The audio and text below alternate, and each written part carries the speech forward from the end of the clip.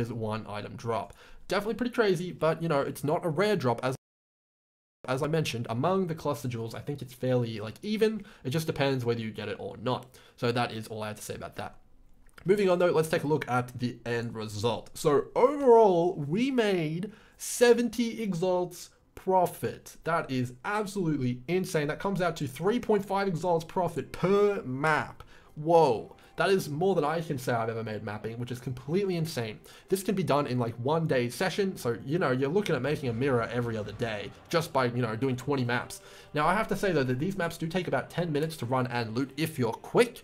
Maybe you can be a bit better if you have a better build than mine. I'm not sure, but it definitely is quite a long time. The upside though is that generally you can be pretty much fully self-sufficient, especially if you're running the Scarab Delirium orbs. The reason for that is because the only real thing you need to do is buy fractured fossils, because you don't have to roll sextants.